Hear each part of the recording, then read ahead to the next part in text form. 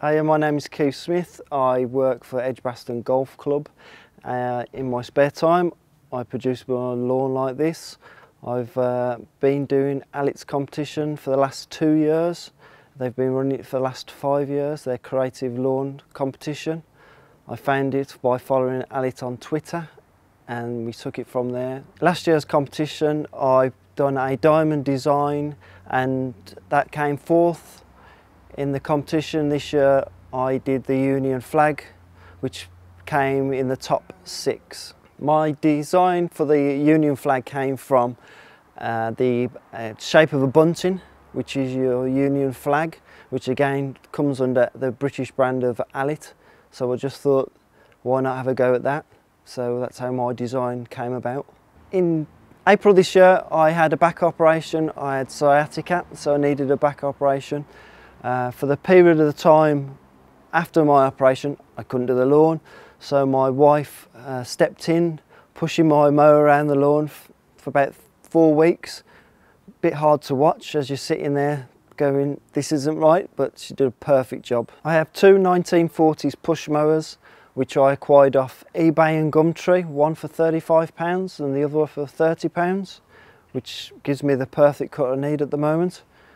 I have people come into the grove where I live and stop, knock the door and ask me, is it real?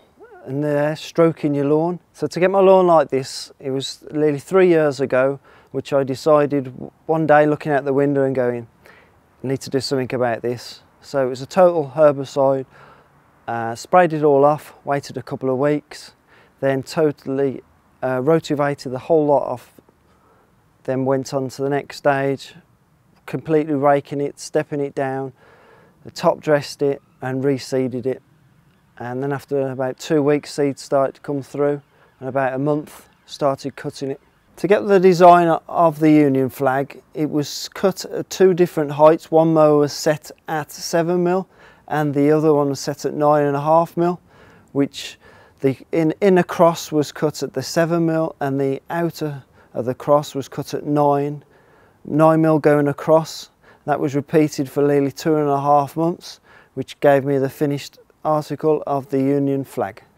To keep and maintain the type of cut I want, my mower is serviced at least once a year, which will be sent away for the blade to be regrind and the bottom blade to be sharpened as well.